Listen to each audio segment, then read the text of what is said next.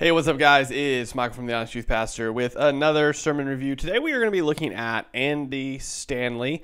It's going to be a part one of a series he started apparently in September. This particular video was uploaded September 20th to North Point Community Church's YouTube channel. You can watch the full sermon through the link in the description below.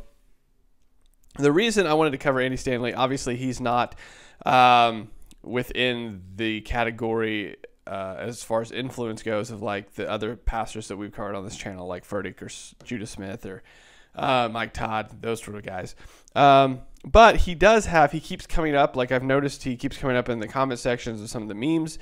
And I do get quite a few, more than I would think, questions about him within the DMs, about, his preaching style. Now, to be clear and transparent, I have maybe listened to maybe 2 Andy Stanley sermons. This would be number 3.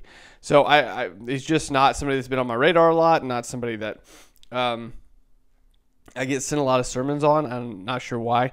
I have watched this through one time, but we're going to go through and do the sermon review on Andy Stanley just like we would do with everybody else, and kind of looking at, like, again, red flags. What are we looking for? Is this good? Is this bad? Are we are we exegeting the text correctly? All those sorts of things. Context. Are we looking at those sort of things? Now, I think Andy kind of, the articles I have read, because he came up on my Twitter feed, I'm not sure, like last week. And it wasn't even him. Somebody shared an article of an interview that had been done in regards to the election and his response and all of that hoo-ha. And he seems like a fairly reasonable person. I know there are people that don't like him. I'm not sure why. I don't know enough about him maybe to understand that. I'm sure the one thing I do know about Andy Stanley is that a few years ago he said we should unhitch the Old Testament from the New Testament, and he got a lot of heat from that. Not sure exactly, once again, like if he was, I've seen a few interviews where he was trying to explain that. Anyway, long story short, it's not what we're here for. We're looking at this sermon in particular to see, how his preaching style is, what he does with the text. So that's what we're going to be looking at. So let's get in. This is this sermon, once again, is called Shining Through. It's part 1 of apparently a multi-part series that he's going to do. This particular one, once again, was uploaded September 20th and currently has just shy of 20,000 views. So let's get going. One of the objectionable, irrational, easy to criticize things about our faith as Christians is this. You've experienced this. We actually turn to God when bad things happen, believing he could have kept them from happening in the first place. Isn't this true? Don't we all do this? In fact, we encourage other people to do this. We actually turn to God when something bad happens, and we turn to God with this crazy confidence that, well, God, you could have kept this from happening in the first place, but now that it's happened, I'm going to turn to the very one who could have kept this from happening. But at the same time, most of us feel like we really don't have any choice but to do that. I mean, where else are we going to turn? Or maybe you've been here before. You find yourself asking God to comfort someone else in the aftermath of a loss that you are confident God could have prevented in the first place, but didn't. So, are we crazy? Are we naive? I mean, some would argue yes. In fact, for you, this dynamic may be the reason you finally gave up on faith altogether. And I'll just tell you, just between the two of us, I understand that. In August, this past August, I participated via video in a memorial service for 2 teenage boys. They were brothers who passed away on the same day in circumstances that are so horrific that I'm not going to tell you their story, primarily because it's not my story to tell. But if I were to tell you their story, you may not be able to pay attention to anything else I say in the next few minutes. I did not know this family weeks after the incident, All right, so 2 things to note, I think, right off the bat. One, he is opening with a question or a kind of a statement, this idea to kind of draw you in, which again is a speaking tactic in regards to drawing people's attention. So Andy seems to be using the preaching methodology of saying, hey, we're going to pop this big question out in front of you, or this big statement, because this isn't really a question, but a statement. And then we're going to work through that, as far as biblically, and see, okay, well, is this statement true? How do we process this statement through the Christian worldview? And he does that to kind of draw you in. Now, again, I've stated on previous videos, I think my preferred method is opening with scripture and then going into it, but this isn't an uncommon method. It's a method that's used by a lot of people as far as saying, hey, we're going to pop this out in front of you to grab your attention so that now you are kind of hooked in, you want to know the answer to it, and now we're going to look at the scripture to give that answer to the statement. Also, he I'm a little torn about what he just said here as far as, hey, this story is so horrific that if I told you, you wouldn't even focus on the sermon. You'd just be talking about the story. That's why I'm not going to tell you. I don't know if anybody else, when you hear that sort of thing, you're like, actually, now I want to know more. So as far as speaking, you could have left that out.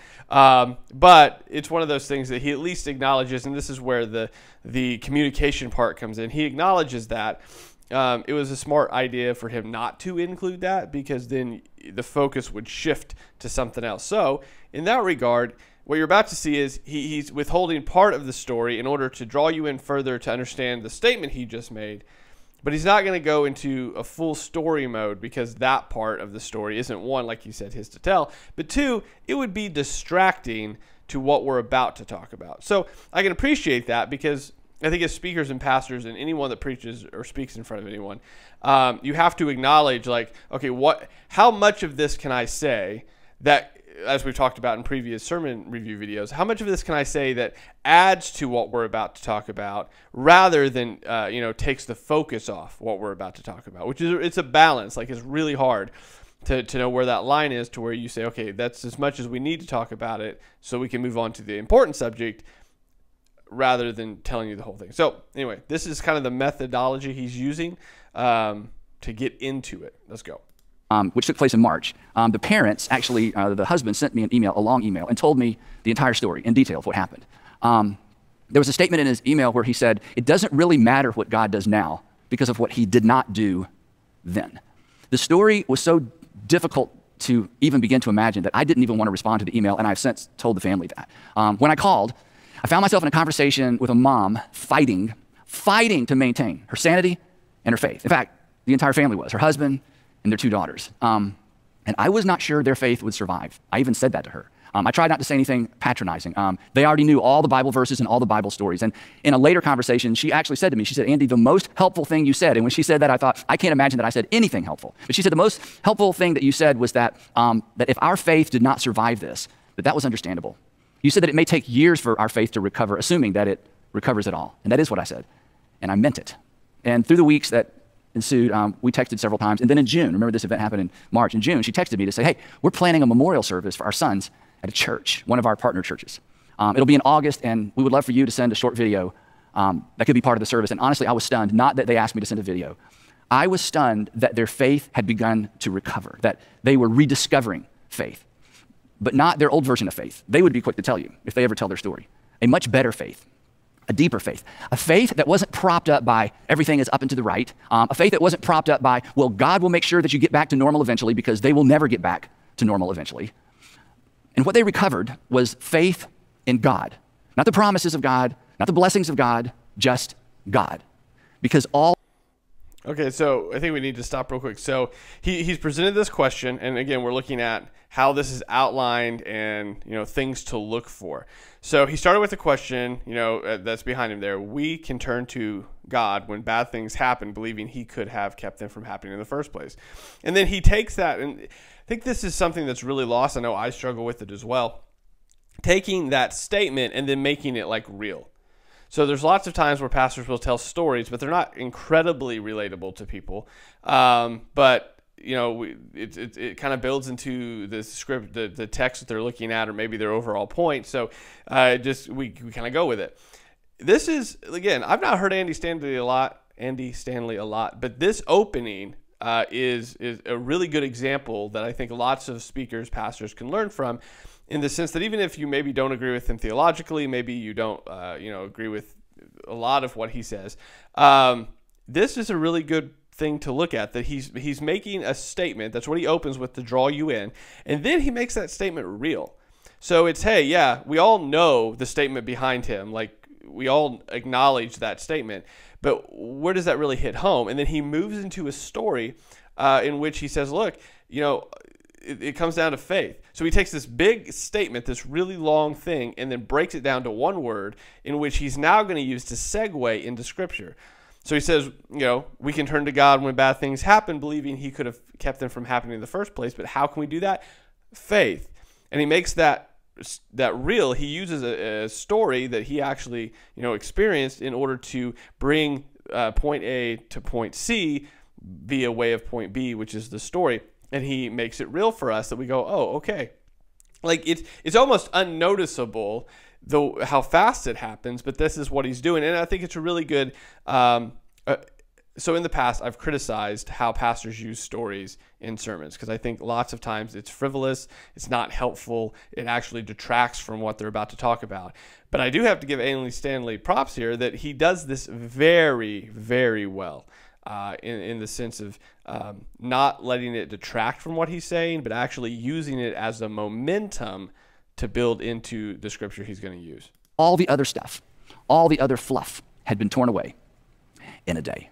Now, you may know someone like that, and perhaps you're hoping for a recovery like that. And it may help to know, it certainly helps me to know, it may help to know that the men and the women who brought us the message of Jesus walked through similar valleys, valleys filled with random acts of violence, unnecessary suffering, and unanswered prayer. And yet, somehow, some way, they believed and they persevered.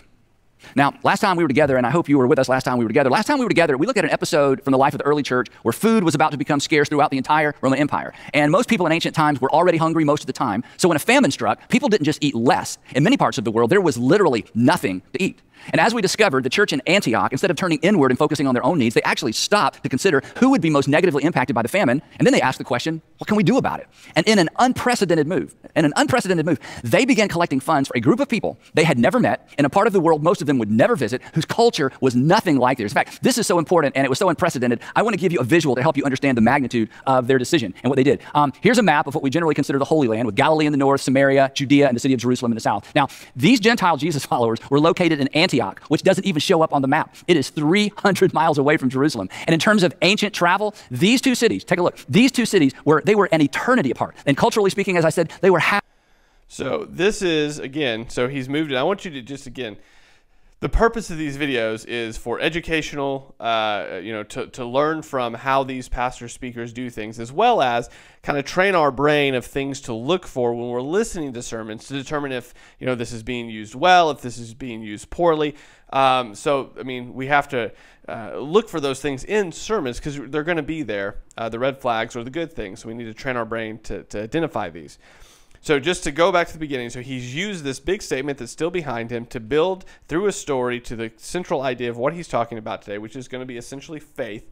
And then he goes into this contextual understanding of the people in Jesus' day being also able to connect to this idea of faith.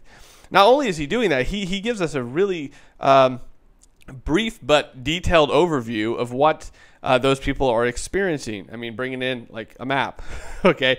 So this is like the modern day version of the flannel graph. But he's bringing in this idea so we can visually see what's happening. We can understand the cultural context, which we talk about a ton on the Instagram page, as well as try to work into these sermon review videos. The idea here is that this is vitally important for us to understand the text that we read within Scripture. Regardless of where the text is found, we have to understand the cultural context of what's going on. And Andy has now moved us from this big statement, this question almost, into what he's talking about, into connecting it to our great ancestors of faith, the early church. So let's keep going. Half a world apart as well. Never before in recorded history had a local multicultural group felt responsibility for a group of people with whom they had virtually nothing in common. Now, here's the question. Where did this politically and socially incorrect behavior come from? Well, it came from their recognition that for God so loved the entire world that he gave. And so they gave. They gave because that's what love required of them. So picking up where we left off last week, the folks in Antioch, the Gentile believers in Antioch, are beginning to take up a collection. They're concerned about the believers in Jerusalem who are already suffering because they're being persecuted for their faith. And then there's a famine that's about to make things even worse. So anyway, back in Jerusalem, something terrible happens. I mean, something terrible is coming, but something terrible happens. Something random, something seemingly unnecessary, something dark, something that would leave Jesus followers scratching their heads and wondering, where in the world was God? Here's what happened. The text says that it was about this time, and again, just to put this into perspective, this is about 15 years after the resurrection.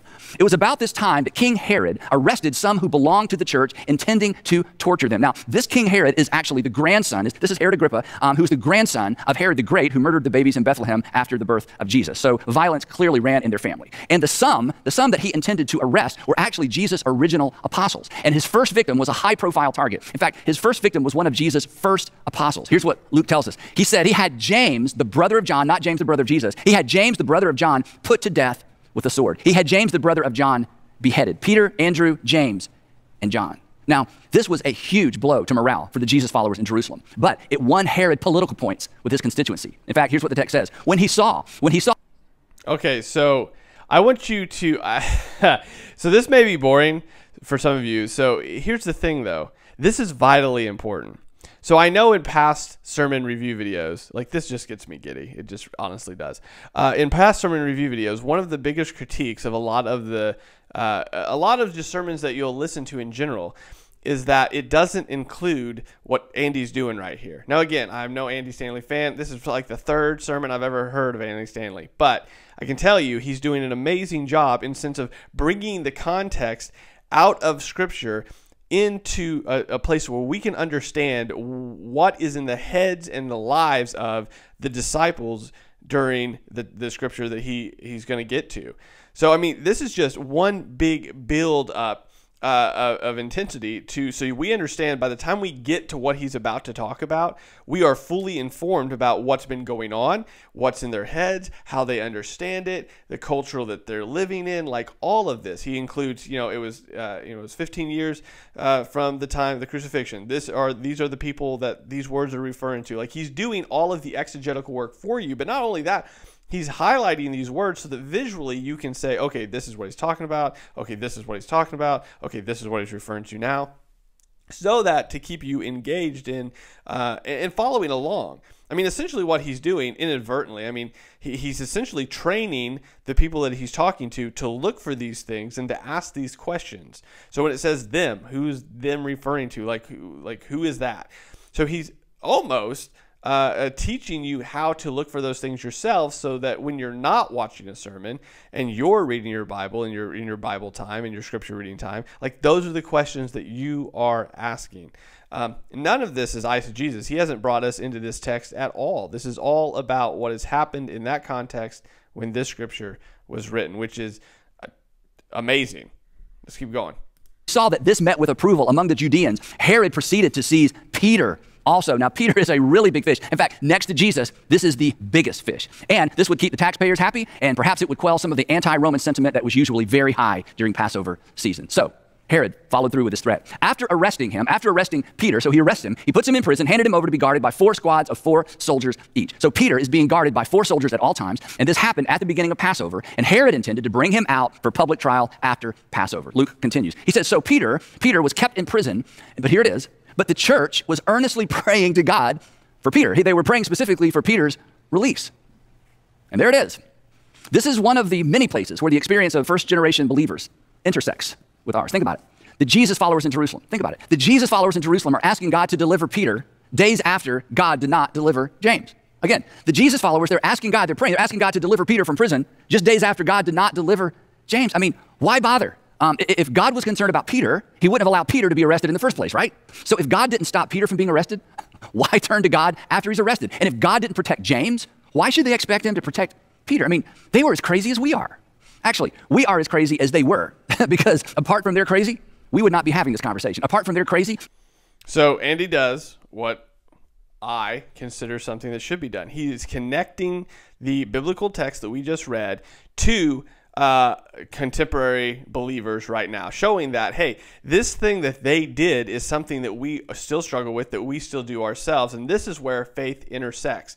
So whereas eisegesis reads us into the text and it makes the text about us, exegesis actually shows that there's a narrative, there's this context, there's a story there that we can learn from, but oftentimes does intersect with our belief system as well. So that we don't read ourselves into the text, we just read it and say, this also applies to us as believers as it did to them as believers. And this is what Andy's doing here. He's built it up.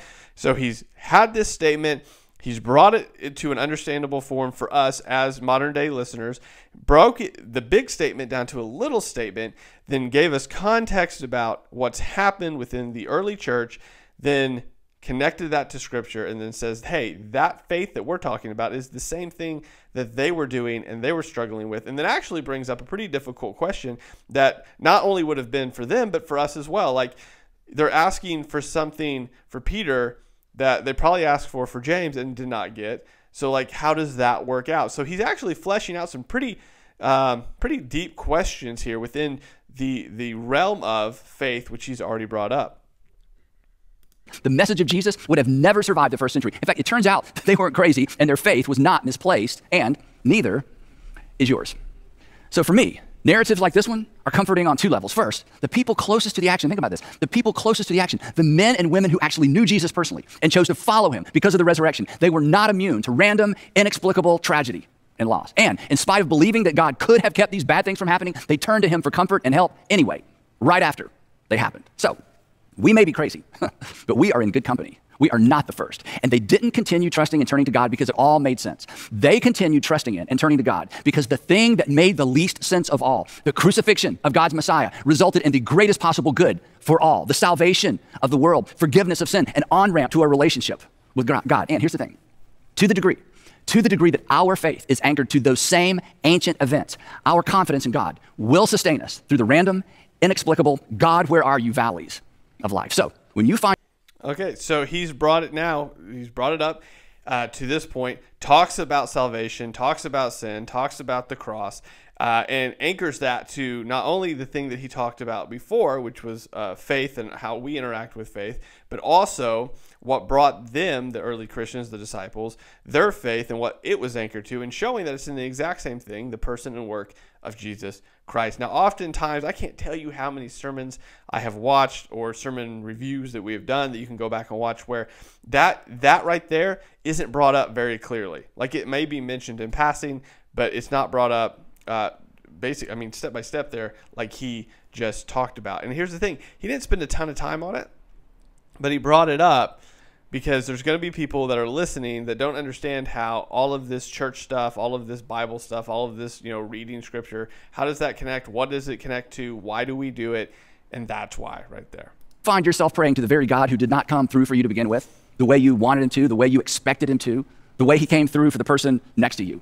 You are in good company. Peter, Andrew, James, John, Mary, Martha, the men and women whose faith laid the groundwork for the evangelization of the entire world. Their irrational, in spite of, where are you, God faith, is why the message of Jesus made its way into the 21st century. In fact, spoiler alert, Herod doesn't execute Peter, but we'll get back to that in just a minute. Now, several years after Peter was arrested in Jerusalem, he actually sits down and he dictates a letter to Christians living in a variety of regions scattered around the Roman Empire. Christians who, like himself and his friends in Jerusalem, were suffering because of their faith. Now, before I read you what he writes, keep in mind, by the time he's writing this letter, he's been arrested multiple times. He's been living as a fugitive for years. In fact, he kept his whereabouts so concealed, nobody even knows for sure where Peter was between his arrest in Jerusalem and his execution in Rome, maybe 9 or 10 years later. Yet in spite of the fact that he's living on the run, here's what he says. He writes to Christians who are experiencing some of the same things he is. He says, praise.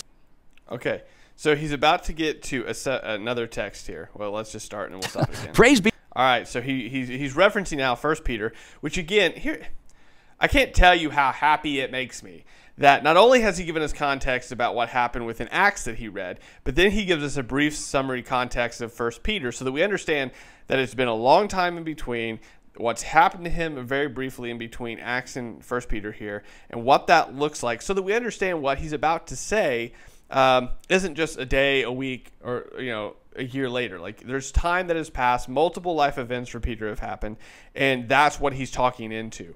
Because that helps us understand, and I hope you understand as we've looked at exegetical work and what it looks like when it's done well, such as this, or what it looks like when it's done poorly, like in other things that we've looked at, that matters a lot. So that we understand that the Bible didn't just happen, all the New Testament wasn't squeezed into 2 years or 5 years. Like, it's a vast timeline that happens, and it's important to understand that contextually so that we see what he's doing here, which is taking, he's looking, cross-examining the Bible, letting the Bible interpret the Bible, showing that these books and these epistles, they intersect and they actually build on one another because what we're about to read in 1 Peter actually comes from much of what Peter experienced, what we just read about in Acts. So let's let Andy get into it. Be to the God and Father of our Lord Jesus Christ. It's like, wait, Peter. You've been arrested multiple times. You've been flogged. You are scarred for life. And the God and Father of our Lord Jesus Christ did nothing to stop it. I mean, you have a price on your head. Stephen is dead. James is dead. The apostles are all scattered. What are you talking about? And he would say, Here's what I'm talking about. In his great mercy, he has given us a new birth, a different kind of relationship with God. He has given us a new birth into a living hope through the resurrection of Jesus Christ from the dead, and into an inheritance that can never perish, spoil, or fade. In other words, your prayers may not all get answered, and you may never understand the randomness of life, but you have hope. And your hope isn't anchored to theology, it's not anchored to belief, and it's not anchored to a book. Peter says that our hope is anchored to an event that rekindled his hope, the resurrection of Jesus. And then he says this, in all of this suffering, in all of this you greatly rejoice, though now for a little while you may have had to suffer grief of all kinds of trials, in all kinds of trials. In other words, he says, in light of all that God has done for you, you can find joy and you can rejoice in the middle of it. There's not joy because of the trials. There's joy in spite of the trials because of what God has done for you. And Peter, again, who has suffered in ways we can't even begin to imagine, says that this suffering is just for a little while. And he could have added, in all kinds of trials, like I have. To which we say, so wait, again, Peter, grief, trials, suffering, randomness are not evidence that God's not listening, that God's not involved. They don't indicate that things are spinning out of control, that we need a revival, that Jesus is returning soon, or maybe we've done something wrong. And Peter would say, no, not at all. These trials have come. These have come so that the proven genuineness of your faith, of greater worth than gold, which perishes, even though refined by fire, may result, in other words, there's going to be a result, may result in praise, glory, and honor when Jesus Christ is revealed. Again, to which we would say, so Peter, we should expect this, to which Peter would say, yes, and people are watching. People who are suffering. So I want you to see, and I mean, if you have time, go back. There was a sermon review, Rich Wilkerson Jr. sermon review, in which he covers a good portion of the text that Andy just read here. But they approach it differently in how the application is, and I think that's vitally important to see. Not saying that one is better than the other. I'm just saying that the way a pastor approaches Scripture is shown in how they present it and the application they give it.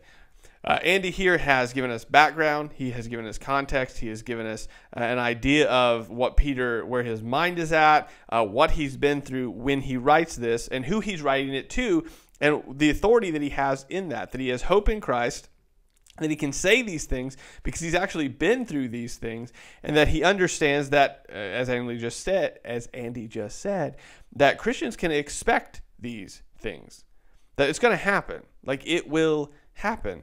But their hope is anchored in Christ, which again, I want you to see that before he was talking about the death of Jesus on the cross for our sins, and now he's brought us to a text that talks about the resurrection of Christ and everything being hinged on that resurrection. I don't know if you caught it. I wanted to stop it, but I wanted to make sure we got through everything he said there. But he made a point to say that our hope isn't hinged on like belief or a book, but it's on the event. And I know he gets a lot of criticism for this, at least from what I've read online. And I can see where the criticism is coming from. But I think what he's pointing to here is that our faith isn't in the Bible. It's in the person that the Bible talks about. Our belief isn't in a theology like a system. So Calvinism, Arminianism, those theology, those systems. Our belief is actually in Jesus and his life, death, burial, resurrection, and ascension. That's where our belief hinges on. It doesn't hinge on, a theology that is built from that. It actually hinges on that event, that person, the person and work of Jesus Christ. Everything else builds off of that, but our faith isn't hinged on that. So if our Bibles are taken away, that would be devastating, but it's not that our faith is hinged on the Bible. Our faith is hinged on the person that Scriptures talk about, which is Jesus. So I think that's what he's pointing to, but he was careful to say that, though kind of go through it quickly, but just, I don't know if you caught that or not. If not, you can go back and listen to him say that. But he made that point, and I think he made it specifically within this context to say that our hope and our faith is built on the resurrection of Jesus Christ. As you suffer or watching, people suffering without hope will be drawn to your hope, your peace. In fact, they may be drawn to the object of your faith, because the darker it gets, the brighter your hope, the brighter your response shines. And then he would say, perhaps, as Jesus said, so as you suffer and as you try to explain the inexplicable, as you navigate yourself and navigate your way through things you never anticipated and for which there are no answers, let your light shine in such a way that people see your response and they look up. Then he continues. He says, though you have not seen him, and I love this because remember, he's writing to people who had never actually seen Jesus the way that Peter had seen Jesus. He said, though you've never met him, though you've never seen him, You love him based on my testimony about him. You love him, and even though you do not see him now, you believe in him, and you are filled with an inexpressible and glorious joy because you are receiving the end result of your faith, the salvation of your souls. So once again, we push back. So Peter, so what you're saying is this, that the inconsistency and the randomness of life, it doesn't throw you off. It doesn't undermine your confidence. I mean, come on. They got James, they came for you, and Peter would say, no, my faith doesn't depend on consistency or certainty or my ability to explain things. My faith is not shaken by the randomness of life. Come on. I saw the best possible person suffer the worst possible death. It made no sense at all, none. And God brought him back to life. So while there's a lot I can't explain, there's a lot I don't understand, I just got to tell you, after the resurrection, the rest is just detail. And then in the same letter, Peter gives his audience and gives us the strangest to-do list. But we're going to talk about that. So here's the thing. So I want you to see what he did. Now I would, this is one thing that I personally would disagree with methodology wise, though I don't see it as a red flag because it's not like he's adding things to the scripture here. But he basically read the scripture and then he kind of modernizes it in the Andy version, right? So it's the Andy translation of the text there, which isn't horrible. It's not bad. It does kind of break off the track of what he had been doing, which is walking us, through scripture word by word, verse by verse. He still kind of does that. It's just that there's so much richness there that I think he could have drawn out of that. But again, he's walking us through a modern version. His translation of that text isn't horrible. Again, I think that's it's a methodology thing. It's not a red flag for me because I don't think he got it wrong. I just think all those words that he highlighted, as I said before, I think he's inadvertently teaching his people to kind of look for those things so that they can exegete the text themselves. They can study the Bible more deeply in their own personal time.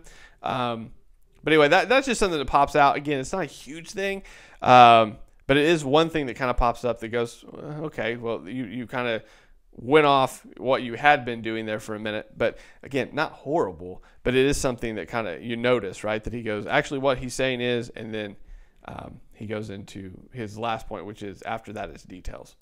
Next time. Now, I want to get back to the storyline real quick, so to catch us up. So God allows Herod to execute James. He allows Herod to arrest Peter and put him in jail.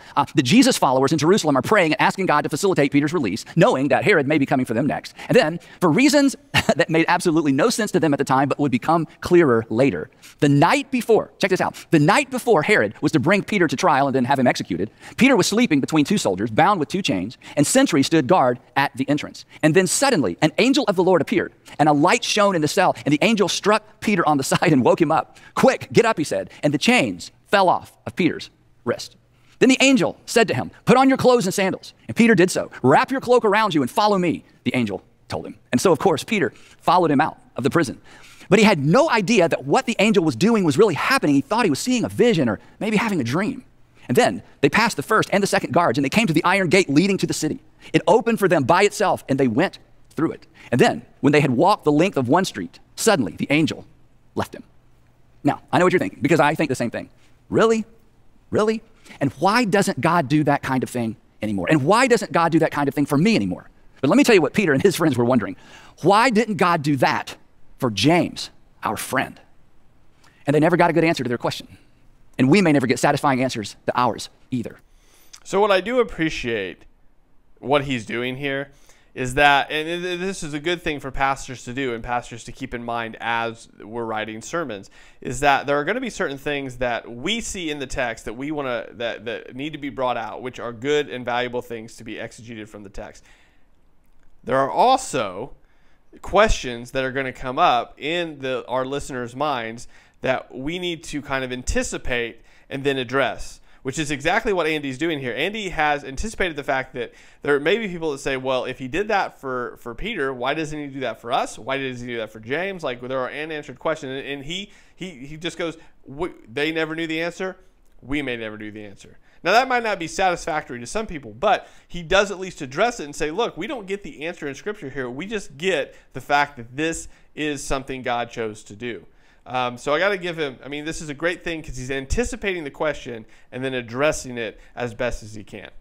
Now, when Peter realized that this was not a dream, that he really was safe and outside the city walls, he went to the home of Mary, the mother of John, also called Mark, where many people had gathered and were praying for his release. So Peter runs down the street. He knows he doesn't have much time. He certainly doesn't want to incriminate his friends. So he runs to the door of a home he'd been to many times. And Peter knocked on the outer entrance, and a servant named Rhoda came to answer the door. And when she recognized Peter's voice, because he had been in their home many times, she was so overjoyed, she ran back to the people who were praying without opening the door and exclaimed, "Peter is at the door." Now, remember, they're praying for his release, but apparently they did not really expect God to answer their prayer. In fact, listen to their response, and this is important. This is just more evidence that the writers of the New Testament did not write the main characters in as heroes or even people with more than average faith. They didn't.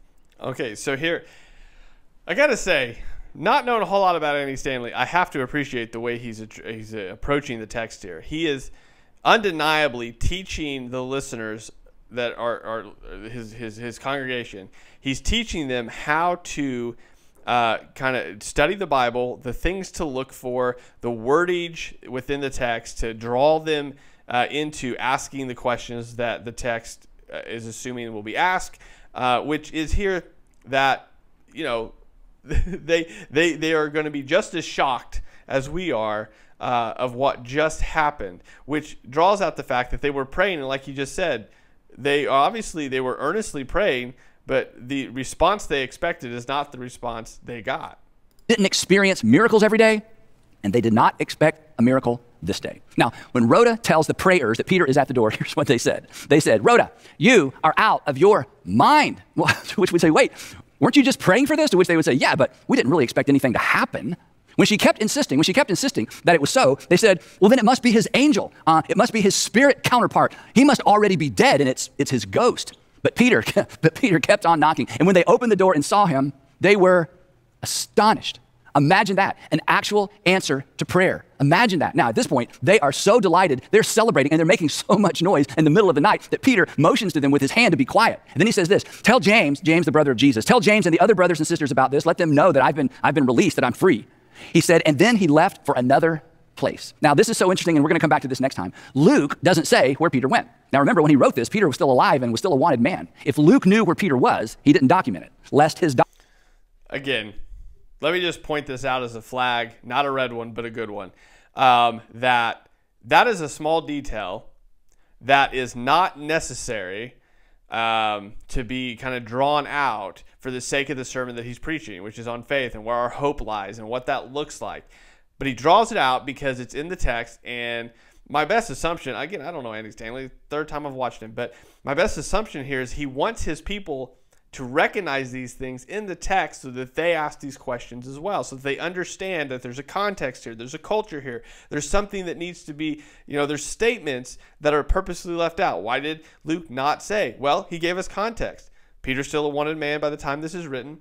Luke probably knows where he wants, but Peter's hiding out. Like, these are all really important things that make the Bible all that more rich, all that more real to us because of the context and understanding the nature of what's happening in these circumstances. And this is a great thing that he's doing here, because this doesn't necessarily build into like faith and everything about faith, but this is something that his people need to know about, right? Need to look for when we're reading the Bible.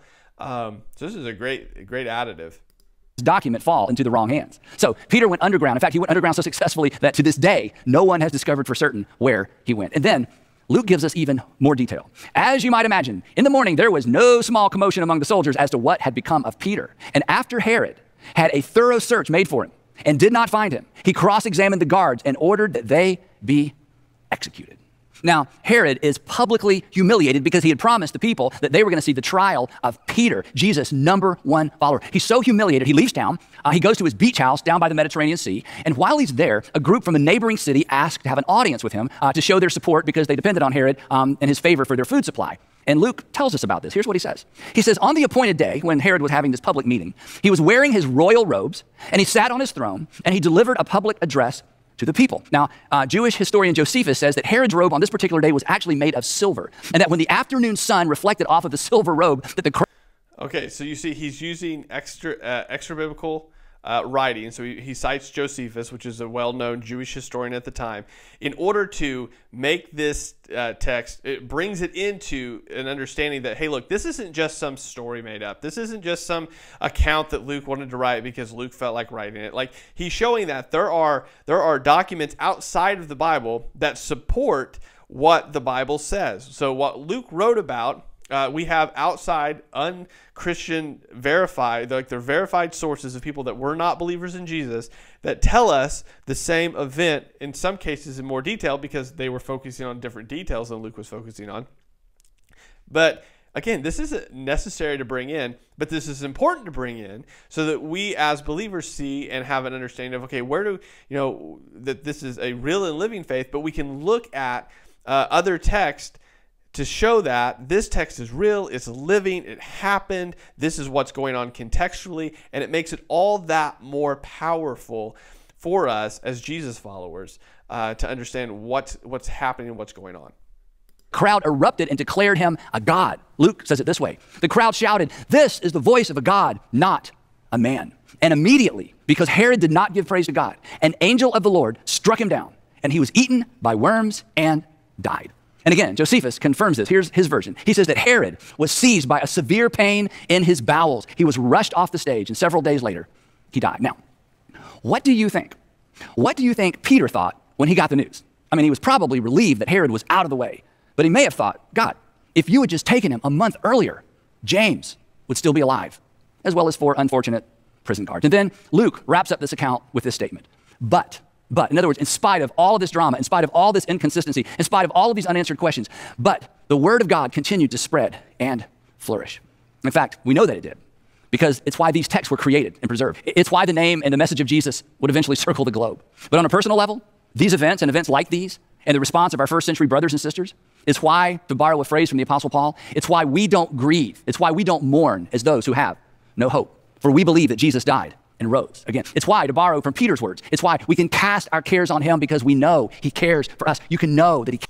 Okay, so this is an important thing. If you've watched any of my other sermon reviews, you know that a little bit of a pet peeve of mine, or a lot of bit of a pet peeve of mine, is when pastors use tweetable phrases that they've made up that are they're very rememberable, right? There's something that you remember that they're like, take that down, take a note, and it's something that kind of rolls off the tongue.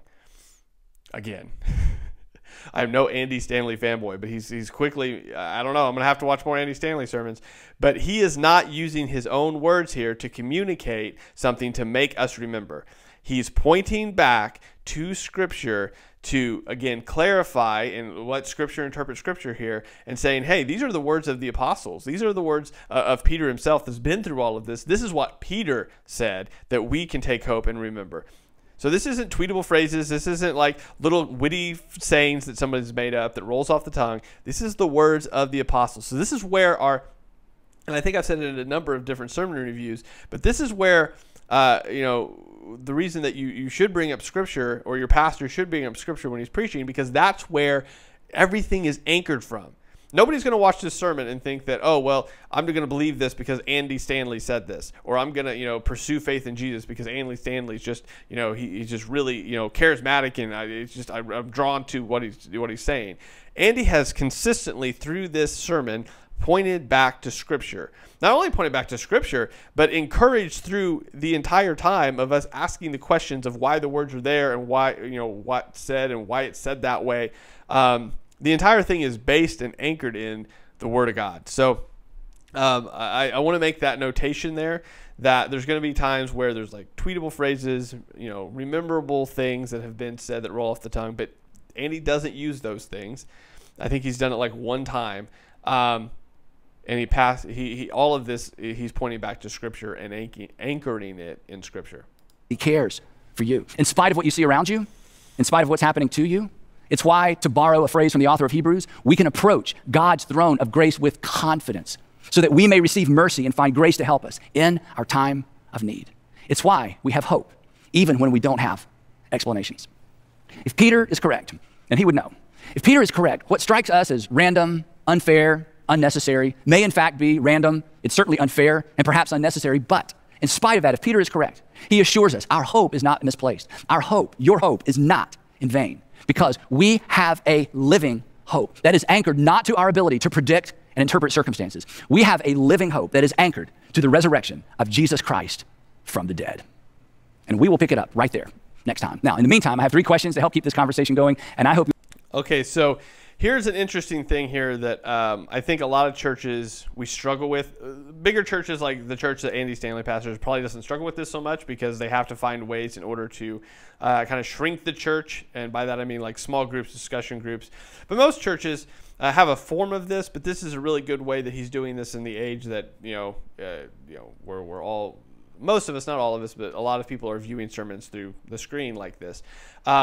The idea of here keeping this conversation going through the week. So this isn't just like a one moment, a one time, like a big woo-ha moment where we all get excited. He actually wants this conversation of what he's just talked about to permeate our thinking and our conversation throughout the week so that when we come back, we now continue the same conversation. He's going to leave with his people with some questions here to have them kind of mull over with this knowledge that they were just given for this following week. So let's see what those are. Hope you'll begin the conversation right now if possible. Question number 1. Has your faith ever taken a hit because of random, unnecessary, unexplainable suffering? I think we can all say yes to this question. Number 2, why are we so prone? Why are we so prone to tether our faith or our confidence in God to how well things are going? And number 3, I want you to read Hebrews chapter 4, verses 14 through 16, and then answer this question. What does the author encourage his readers to tether their faith to? Now, okay, so before we stop, or before we push play and let him kind of end this whole thing, the longer you're alive, right? So I don't know how old you are when you're watching this video, but you're going to see that kind of preaching methodology goes through phases. So there's the newer form of preaching methodology, which is it's the form of a lot of the pastors that we've covered on this channel so far, which is very charismatic, very outspoken, very energetic, very geared toward like a younger generation. This Andy Stanley, though obviously I've heard about him a lot. I've never watched a lot of his sermons. Like I said before, I think this maybe is the 3rd one, but he comes from like the school of methodology before that, in the sense that there's a lot of, this could almost be turned into a Bible study DVD, right? Where you watch it at home and then you go through a book like that. It's very like the academic version almost of Bible study. It was when I was in a youth group, this is the kind of thing you would see all the time, that it would end with questions. Now, there's goods and bads of that, but I want to focus, what we see here from the questions. He's asking questions to kind of get us to interact with the text we just looked at, and then ends with the 3rd question, which is saying, hey, read this and then answer this question, which is, again, here's the thing. It's not asking us to read ourselves into Scripture. It's asking us questions based upon what we just read of Scripture and about Scripture. And then it ends with pushing us into more Scripture, which is where he encourages people to read Hebrews 4. And then ask the questions of that. So it's this interactive, hey, we just talked about this, we just dug into this. He inadvertently, I mean, I think it's purposeful, but when we're watching it, it's kind of just below the surface of teaching his people what to look for and the questions to ask, and then leaves them with this so that they, have the option to continue this, and this not just be a Sunday thing, but this actually be a whole week thing. Now, if you don't remember anything else from today's message, I hope you'll remember this. There is hope even when there are no explanations. There is hope even when there are no explanations. The men and women who brought us the gospel, who risked their life to ensure that the life-changing message of Jesus survived the persecution of the 1st century, would attest to this. When it feels like it and when it doesn't, your hope is not in vain, because your hope is not in hope. Your hope is in your risen Savior. Okay, so he ends with, again, this is a speaking tactic, but he started with that difficult question, goes all through Scripture, and then brings us back to hope. So he started with, how can you have faith in bad times when, God could have prevented the bad times? Brings us into it through a relatable story, breaks that big statement down into one word, which is faith, walks us through the scriptural text about Peter and the early church and faith and what that looks like and the questions they would have had, and then brings us to the end, which is saying, hey, when those things happen, understand that it's not new. Our fellow brothers and sisters in Christ long before us went through the same thing. And because of their example and because of what we read and because of the hope we find in Jesus' death, resurrection, we can have that same hope, and ends with that. It's a well-rounded sermon. Lots of good exegetical work there. Like, there is no question where that is anchored in. You may have some feedback. I didn't see anything in this sermon where he took anything out of context. In fact, I think this version of looking into Scripture is going to be the best one, because here's the thing: when you, and this is why I would encourage this type of preaching, it's going to make it incredibly difficult to interject your opinions, thoughts, anything into the process, because you're bringing out the context and culture and history of what happened and showing that through the truth of Jesus Christ.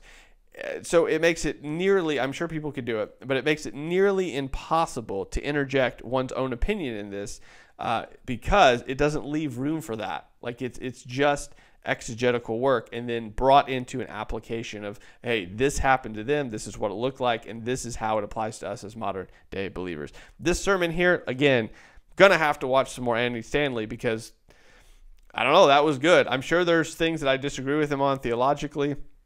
I know there's interviews I've seen that I'm like, I don't know about that statement, but this sermon here, this preaching that he just did was solid. So there you go. I would say that is a great example of what to look for in a sermon. Guys, thank you for watching. Thank you for subscribing. Thank you for sharing. It's been really encouraging to get your messages, your DMs about how these sermon reviews have been helpful to you. So thank you for those. It's very encouraging. Keeps me going, because obviously there's a lot of negativity that comes with these as well. So I appreciate those positive messages. Thank you for following on Instagram. Thank you for subscribing to this channel, and we will talk to you later.